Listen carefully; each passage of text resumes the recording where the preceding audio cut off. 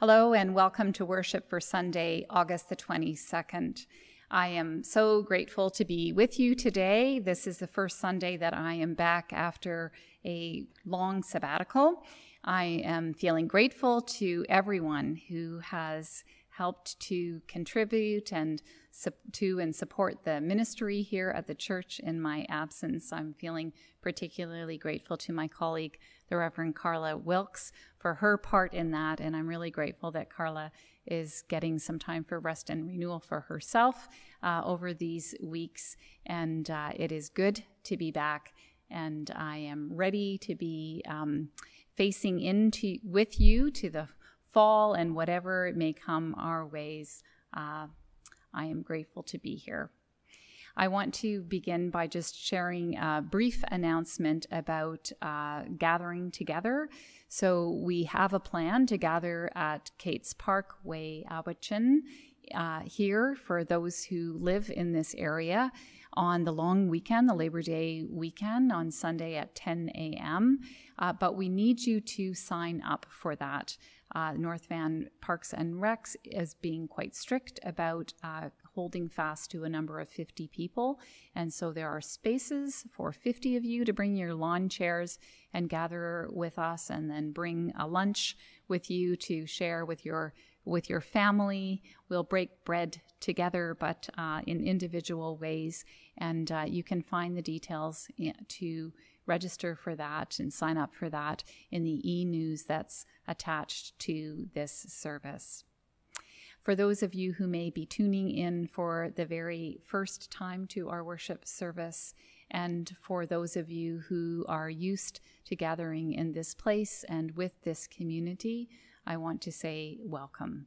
The welcome that we extend in this place is always as broad and as deep as we can make it. So you are welcome here, no matter how young or how old you may be.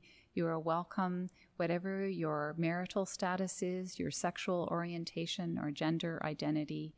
You're welcome, whatever your ethnic or cultural heritage is, your financial background. You're welcome, whether you consider yourself to be a Christian or you're part of another faith tradition.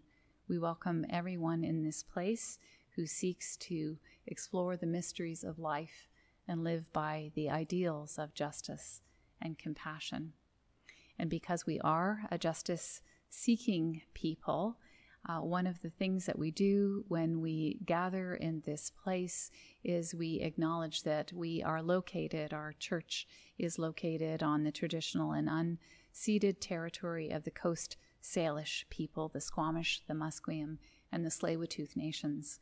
And if you, like me, have been listening to the way that Carla has been acknowledging the land over this last stretch of time, you will have heard her talk about the way that the indigenous peoples of this land have been stewarding this territory for a long, long time, long before Jesus walked on the face of the earth.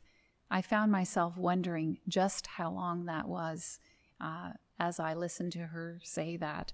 And so I looked it up, and what I found was that there have been indigenous people. The first time that there was known to be indigenous people on this land was 9,000 before Common Era, or before Christ. So that is a very, very long, long time in history that this land has been cared for by the Coast Salish peoples. And so we are very, very grateful to be able to worship together, to be able to work and serve and to play on this very beautiful land. Let's take a moment now to prepare our hearts, our minds, and our bodies to be together in worship. A long time ago, Jesus walked the dusty roads and lakeside paths of Galilee. He told stories, he healed the sick, and he cared for the poor. He challenged the powerful. And those who followed him were amazed by his wisdom, they were touched by his compassion, and they were changed by his presence. And once when they asked him who he was, he said, "I am the light of the world."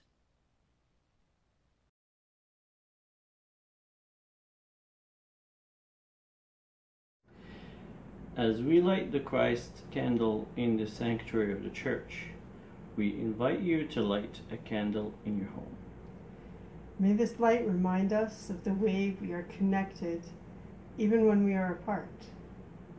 May the warmth of its glow draw into the goodness of God's love and care.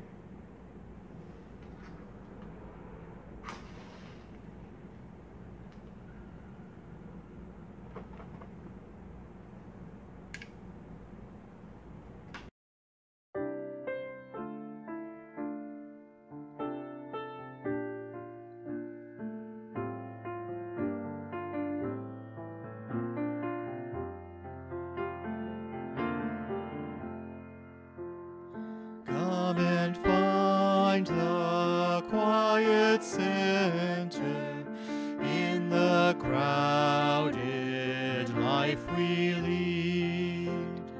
Find the room for hope to enter.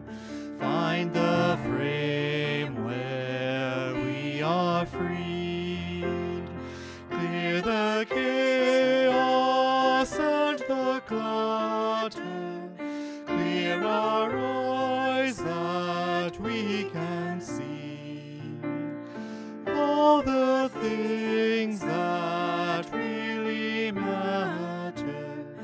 Be at peace and simply be.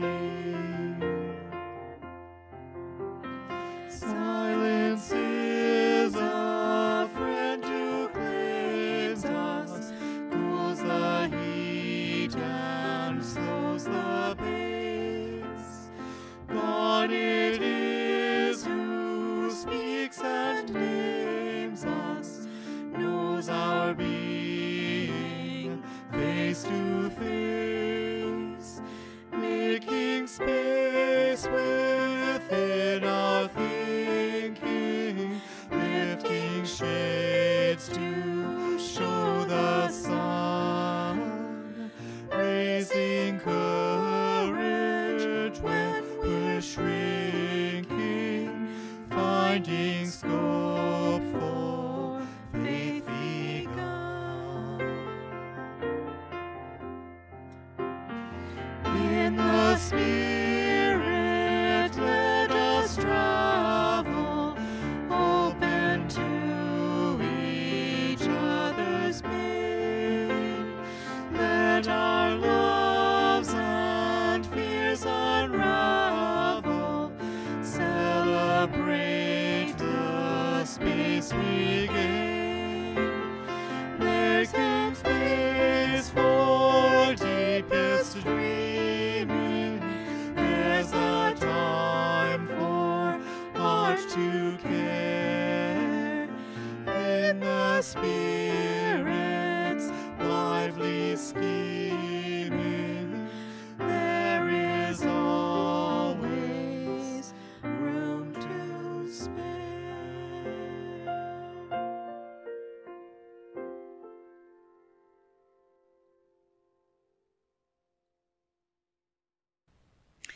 Today's scripture reading will come to us from Paul's letter to the church in Ephesus. And in that epistle in our Bibles, we hear some of the most beautiful words and metaphors for our life in the Spirit and our life in the church, our life with God. One of the things that the Apostle Paul says in that letter is that he desires that we might be strengthened in our inner being with power through the Spirit, and that Christ might dwell in our hearts through faith as we are being rooted and grounded in love, and that we might know the breadth and the length and the height and the depth of that love. And so I invite you to take a moment now and just to allow yourself to imagine that you are being grounded and rooted in a deep and abiding love as we come together in prayer. Everlasting One, root us deeply in your love. Clothe us with your life-giving power, that we might be strong enough and wise enough to protect what is most precious in our lives, that we might withstand all that threatens to deter, distract, and derail us from our task of bearing your light to the world. Make our hearts ready to listen and to hear your word of hope for our lives this day. Restore us once again to the fullness of life as you intended to be, that we might rise ready to serve our world with commitment and grace. Amen.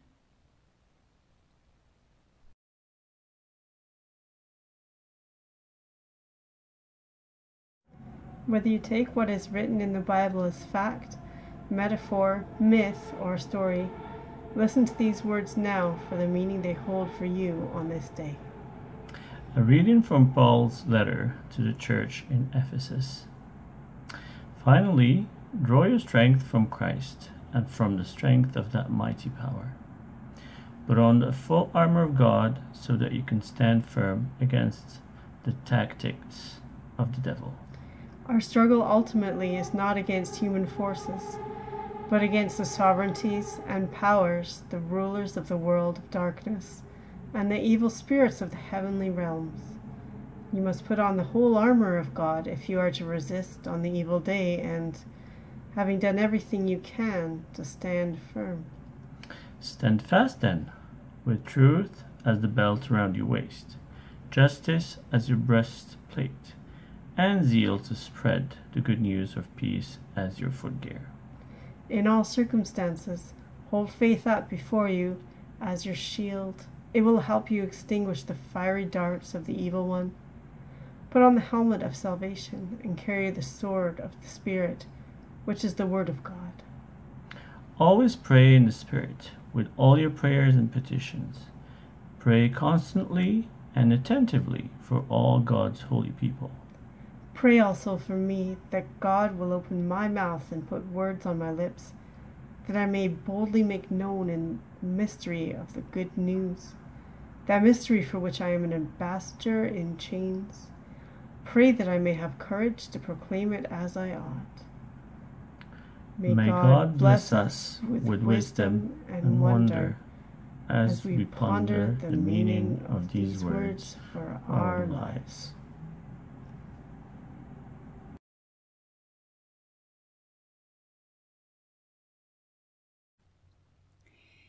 Last week, when I decided that it was time for me to start thinking about what I was going to preach about on this first Sunday back in the pulpit post-sabbatical, I took a look at the lectionary to see what the assigned scripture readings were for today, the readings that priests and pastors and lay people all over the world will be praying over and reflecting on in worship this week. And I have to say that after doing that, I was left feeling pretty uninspired, especially uninspired by the reading from Paul's letter to the Ephesians that we've just heard read. Who wants to be talking about wearing helmets and breastplates and carrying swords and shields in all this heat that we've been having this summer? All that military language and all that stuff about spiritual warfare and the power of evil that comes from such an old dualistic way of looking at the world, at least in my opinion, well, it just drained the life right out of me. But then I sat with what for me was a challenging reading. I sat with it a little bit longer, and I did some research. And I came to realize that this is a text about defending and protecting those things in our lives that are worth fighting for, that are worth the struggle. Of all the military gear that's described in this passage, only the sword is a potentially offensive piece of equipment. And even then, it's the sword of the Spirit. So how much damage are we really going to inflict on one another brandishing that kind of weapon? All the other pieces, the helmet, the breastplate, the shield, the belt, the shoes, all of them are meant to protect, to defend. And so I found myself wondering, what is it that I am trying to protect or defend these days? What's worth the struggle in my own life? Well, like many of you, I've been thinking a lot about things potentially opening up more this fall and how that might impact my life. Of all the questions for reflection that I've heard for those of us who want to be thoughtful about what life in a post-pandemic world might be, what's been life-giving for us? Questions like what's been life-giving for us during the pandemic, or what lessons have we learned, or what do we want to carry forward? The most interesting question that I've been asked is this one. What got canceled during COVID that you secretly celebrated? What got canceled during COVID that you secretly celebrated? I love this question because I think it has the potential to get at values that we hold dear that we may not have realized were as dear to us as they are. It's possible, for example, that we value a less hectic pace in our day-to-day lives than we realized, even those of us who have lamented losing a lot of our activities over this last stretch of time. It's possible that we value more quiet time than we realize. I can remember talking to one person who said she feels like she's become like a bit of a monk during the pandemic, and maybe that's not such a bad thing. It's possible that we didn't value getting together with our families for Christmas dinner as much as we thought we did. Unfortunately for me, one of the things I've discovered that I value is not working on weekends. Unfortunate because I actually get paid to work on weekends. And so I had to ponder that dilemma for a while, wasn't going to quit my job. I had to think about that until I realized that what I really value about not working on weekends is having more time with my family. And so one of the things I want to protect when we return to in-person worship on Sunday mornings is time with my family. And I know that that's going to be a struggle for me at times. It's going to be an inner battle as much as an outer battle. And I know I'm going to need to stand firm in my convictions if I'm to guard that value. But I also know that the struggle will be worth it. Something else that most of us are guarding these days is our health and the health of our community, the health of our loved ones. This spring, I had an experience in which I found out through casual conversation that someone we had welcomed into our home had not been vaccinated, nor were they planning to ever get vaccinated. And although I reacted pretty calmly in the moment when I was face to face with that person, shortly after they left my house, I went pretty ballistic. And I was so caught off guard at the strength of my reaction, the aggression that I felt, that I had to get in touch with what that was about for me. I realized that I felt really protective of all of you who have given up so much to keep each other safe, so much so that I found myself going on the attack about it. And I know that I'm not alone in those strong feelings. In the last few weeks, I've had people tell me about relationships with hairdressers and house cleaners, Facebook friends, and members of their own families that they have ended because of differing views on the need for vaccinations. And if you're paying attention to the federal election campaign, and I hope that you are, you will know how quickly the issue of whether or not employees are required to be vaccinated has become a political wedge issue. When it comes to protecting what we value most, we can very easily make the shift from defensive to offensive behavior. We can very easily go from putting on the footgear of zeal to share good news of peace and the sword of the Spirit of Christ to launching verbal grenades at one another and literally cutting people out of our lives. In Ojibwe author Richard Wagamizi's last book, the one containing his final writings before his death, he talks about the way our world so often draws out our differences, creating separation between us. And he refers to ancient prophecies from his people that speak of a time when the human family would move farther apart, and how this separation, this break in energy, would cause great stress upon the earth.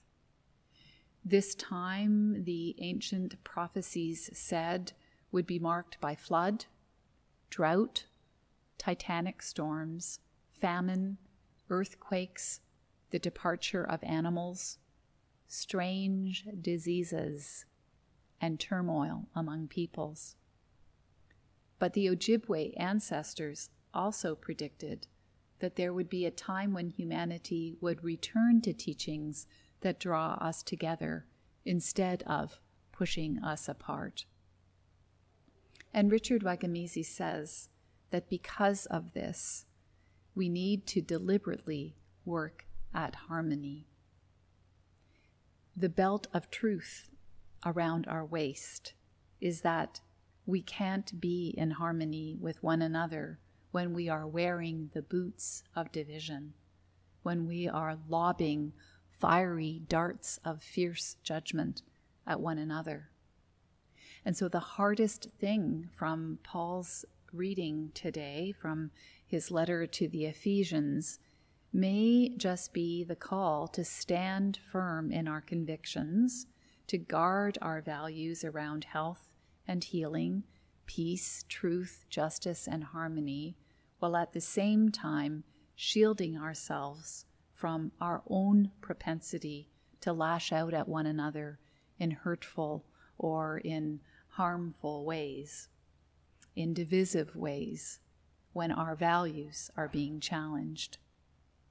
And perhaps that's why Paul ends this passage with the imperative to pray always, to stay connected to Christ, to draw our strength from the power of love, so that we might withstand our human inclination to get caught up in powers that destroy, divide, and demonize, what Paul refers to as the tactics of the devil. The reality is that there is evil in the world. People do unspeakable things to one another and to creation. We need look no further than the ovens of Auschwitz, or the intergenerational trauma resulting from residential schools, our burning forests, or the images that are still fresh in our minds of Afghani citizens clinging to the outside of an airplane, risking, and in some cases losing their lives because the alternative, living under the rule of the Taliban, was experienced by them as too much evil to face. There is evil in the world, but we also need to be cautious about dualistic kinds of thinking, and thinking that we can easily determine what's good and bad and right and wrong. It's important to understand that part of what the Apostle Paul is addressing in today's passage is what we know as systemic evil, the way that we as human beings can create and can get caught up in and live out of systems that are harmful, often without even realizing it. It's important that we learn to recognize and stand firm against this kind of systemic evil, because once we get caught up in personifying and demonizing one another as individuals, I think there's precious little hope of redemption and little hope of harmony. Yesterday, I heard an interview with retired Colonel Jamie Hammond, who served for the Canadian Army in Afghanistan for many years. Despite the horrific images coming out of the country this week, his message was one of surprising hope. Unlike me and many others who were ready to demonize the Taliban and to declare the entire situation in the country a lost cause, he pointed out that Canadian soldiers and their Afghani counterparts have stood firm in their convictions for almost 20 years. Their convictions that literacy and women's education and health care and the dignity of each and every life should be available to everyone in the country. And he said that because of those convictions, because of those values that they have protected and defended and nurtured for almost 20 years, an entire generation has glimpsed a vision of peace and possibility for themselves and for their country. And he said we need to believe in their capacity to stand firm in those convictions in their country in these days. And I might add that we need to pray ceasingly for their capacity to do that. And so I'll ask the question once again. What was canceled due to COVID that you secretly celebrated? And how does that help you know what you truly value? How might you protect that going forward? And what is it that you need to pray for always? My own hope is that one thing that has been permanently canceled in our world is any notion we may have that we are not inextricably connected to one another, because we are. And I pray that we may be given the grace and the strength to defend and to protect our planet and to defend and protect one another in peaceful and harmonious ways. I pray that the struggle to do so will be more than worth it. May it be so. Amen.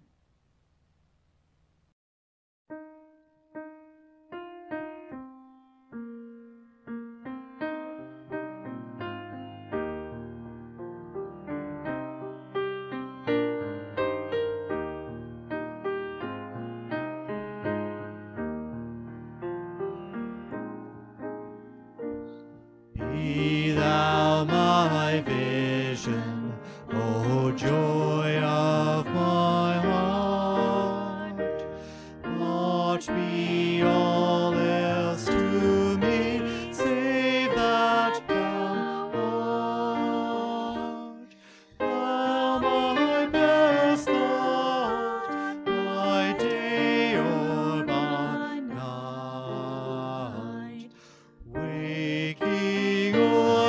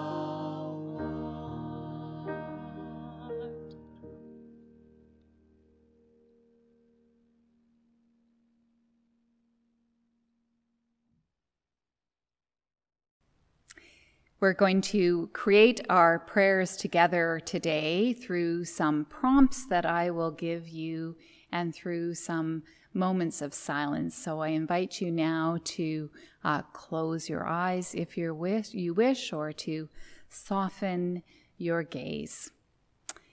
And let's begin by returning to that moment in this week when you felt most alive.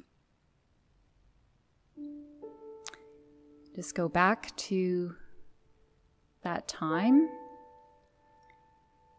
and allow yourself to feel again those feelings. Let them rise up in you again.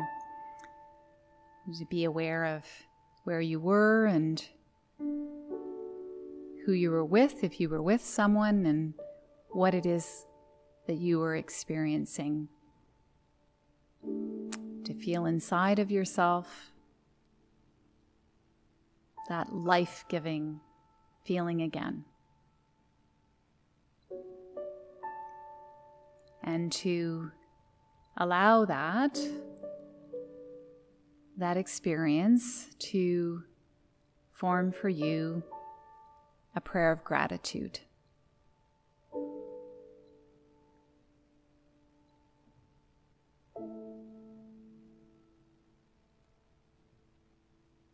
And I'm going to invite you now to return to a challenging moment in this week. Something that was difficult for you, to bring that up in your memory. And without needing to fix whatever that was, just allow it to be again, to access the feelings that you had.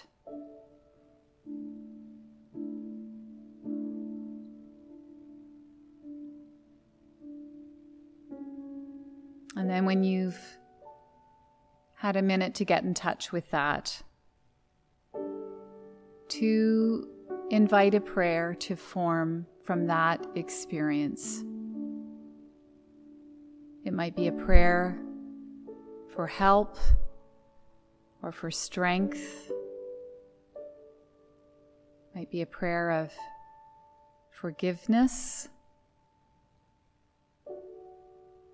or a prayer seeking grace.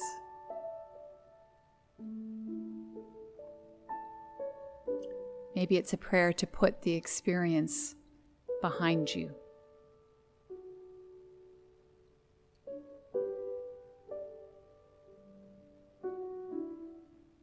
And I invite you now, in the quiet of this moment, just to put your hand on your heart center.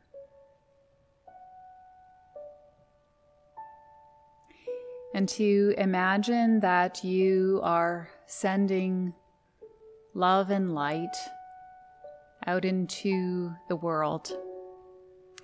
And let's begin by imagining that we are sending that love and goodness, that Christ power that is within us, out all the way across the world. We're sending it to Afghanistan.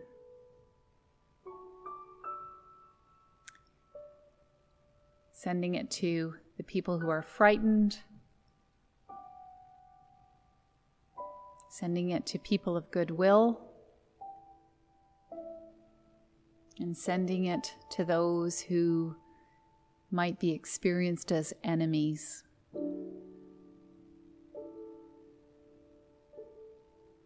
A prayer for peace. And let's send that love and strength and healing and hope to the people of Haiti. And imagine it traveling to them, surrounding them in their fear and in their loss. So much devastation this week. We send a prayer for all the aid workers and people who are searching through rubble and trying to bring hope to those people.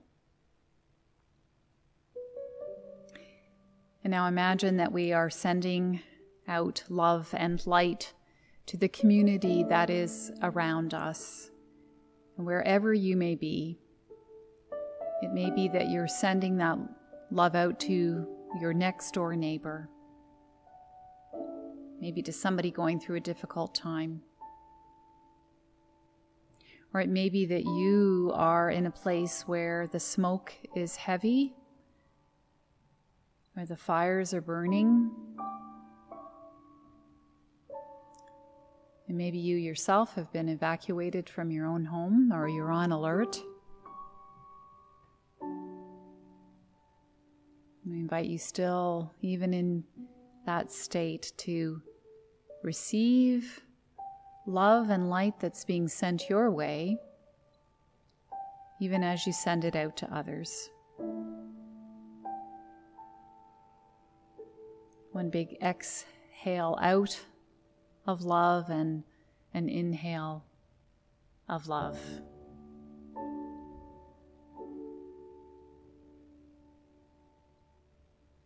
We send that out now to the community that is our Earth family, to the planet, and to all the amazing species of plant life and animal life that are our companions on this earth.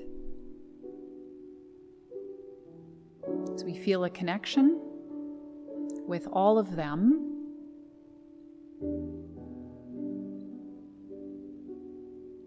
And feel within ourselves a conviction to care for them.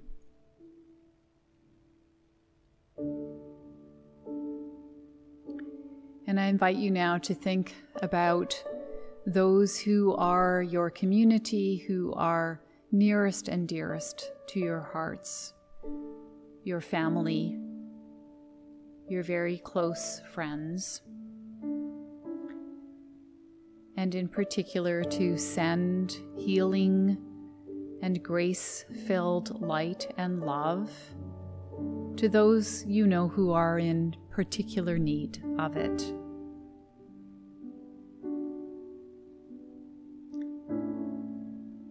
In our own community of faith, we send that healing grace and we call upon the great source of healing, love, and power in our world. For Sanjay, and for Jim, and for Pat.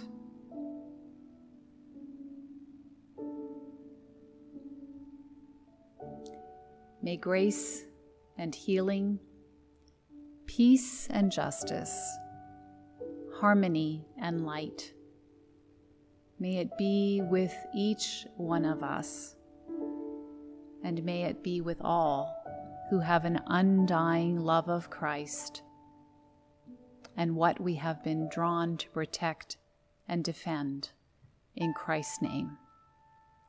Amen.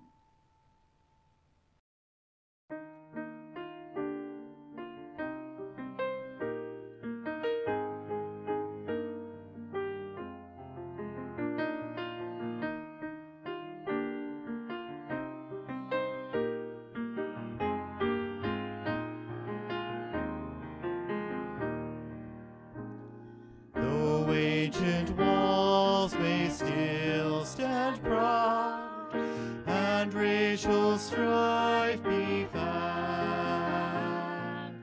Though boundaries may be lines of hate, proclaim God's saving act. Walls that divide are broken down. Christ is our unity. Chains that enslave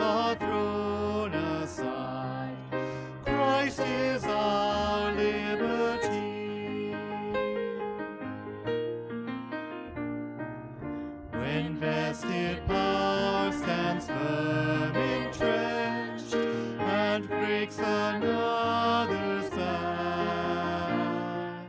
When waste and want live side by side, it's gospel that we lack. Walls that divide are broken down. Christ is our unity. Chains that enslave are thrown aside. Christ is our liberty.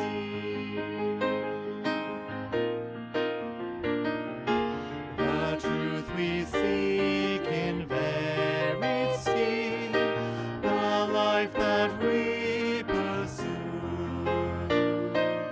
unites us in a common quest for self and world made true.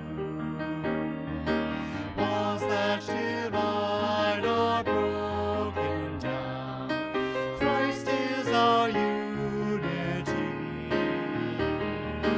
Chains that enslave are thrown aside. Christ is our liberty. This broken world seeks lasting health and vital unity.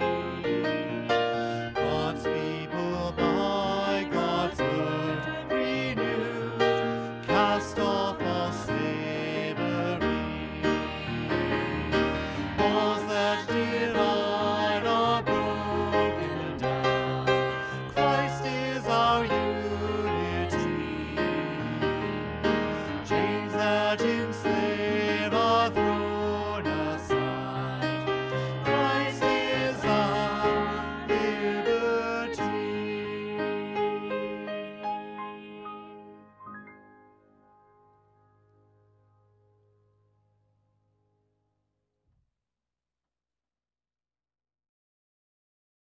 Let's go forth now with more words from the Apostle Paul from his letter to the Ephesians. Workers, work diligently and support one another with the respect and sincere loyalty that you owe to Christ. Don't render your servants for appearance sake or only to please others, but do God's will with your whole heart as Christ's own workers. Give your service willingly. And now to God, whose power at work within us can do immeasurably more than we can ask or imagine. To God be glory in the church and in Christ Jesus through all generations, world without end. Amen.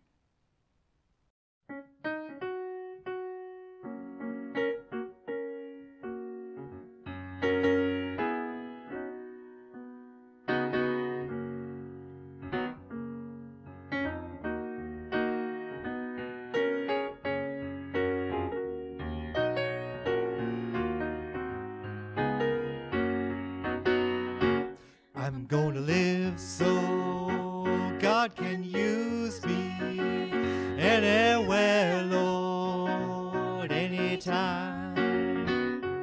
I'm gonna live so God can use me anywhere, Lord, anytime. I'm gonna work so God can use me anywhere, Lord, anytime. I'm gonna work so God can use me anywhere, Lord, anytime.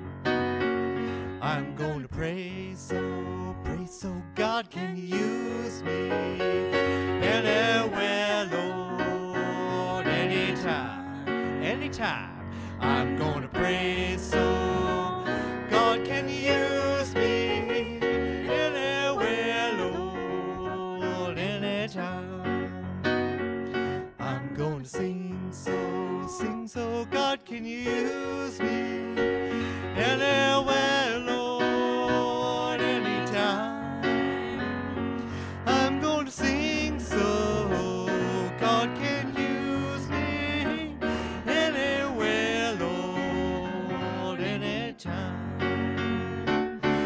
gonna love so God can use me anywhere, Lord, anytime. I'm gonna sing so, love so God can use me anywhere, Lord, anytime. I'm gonna live so God can use me anywhere.